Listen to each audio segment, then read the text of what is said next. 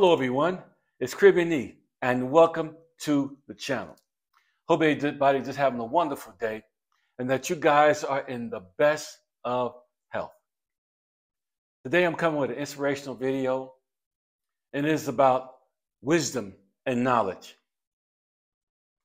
It's about building foundational biblical truths, and the truth will certainly set you free if you want to be free. It's principles to live by.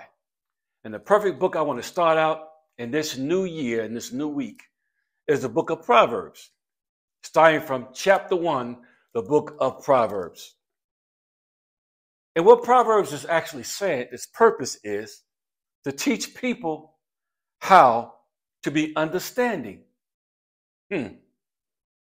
just, and fair in everything they do.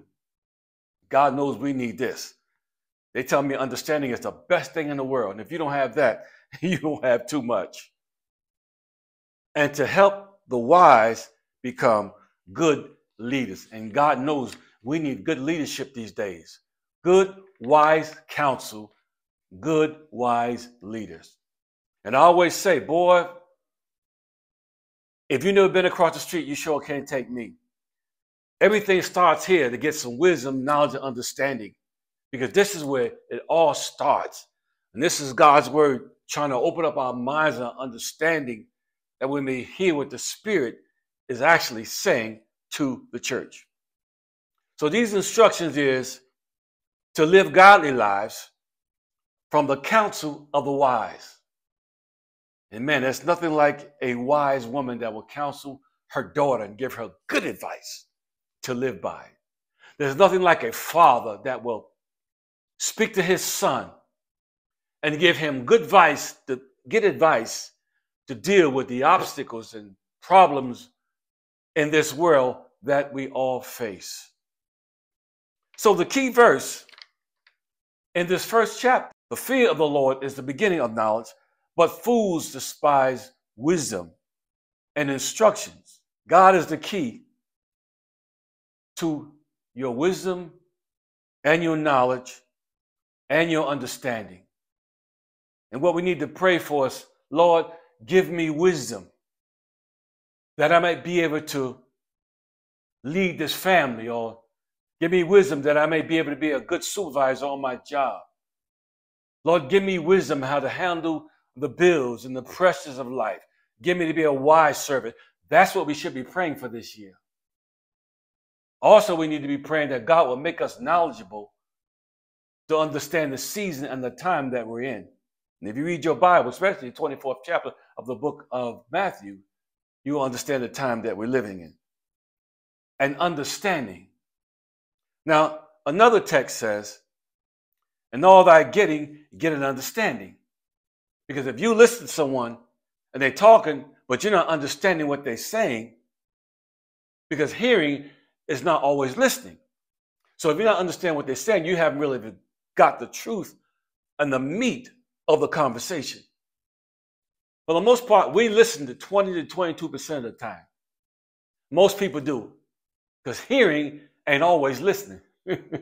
My wife says some things to me sometimes, and I heard what you said, and I said, but deep down inside, I didn't comprehend what she said. And then she comes along and she says it again, and she points some things out, and I can get the meat of what she said the first time. Because if we don't get it, now we're just moving and we're operating, but we haven't comprehended. And it's the same thing when God be speaking to us. If we're not comprehending what God is saying, then we're not getting the meat of the whole meal. So it says, to all thy getting, get an understanding, which is the most powerful thing in the world, is a loving, godly understanding. So this word is rich in the book of Proverbs, rich, a foundation, no truths. The word is like a rock, a huge rock that can never be moved unless God wanted it moved. And he said he will never move it because his word is going to be here forever. Proverbs is giving us instructions to live by.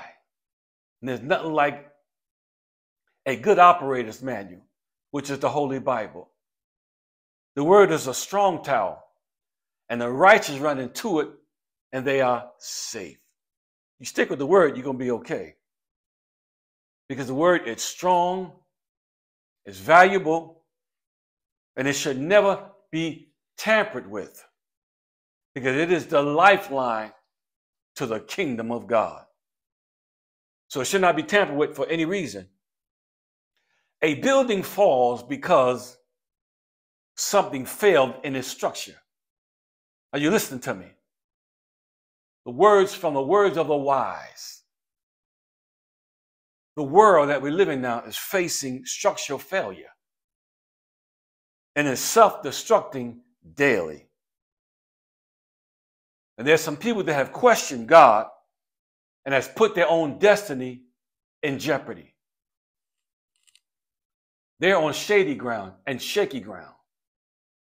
They live and think that they're smarter than God.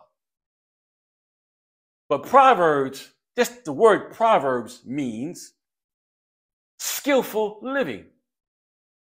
Now, if you could have a skillful life, the skillfulness will help you balance your life and balance the things that you must face, balance the things that you must carry.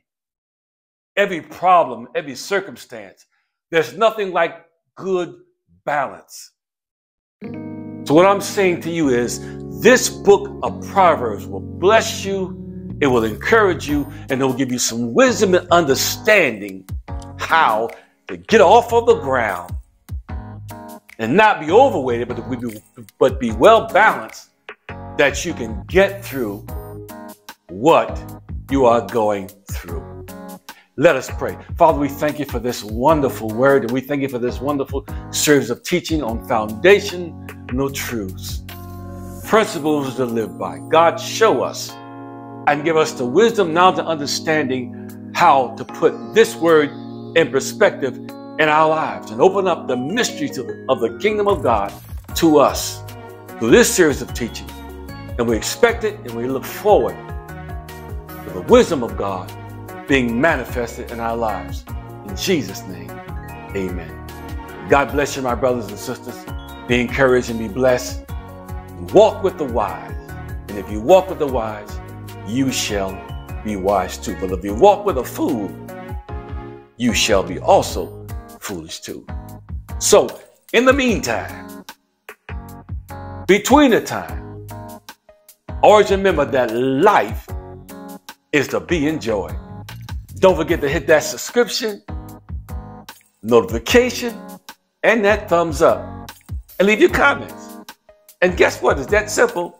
And we'll see you on the next video. And may God give you the wisdom of the kingdom like never before.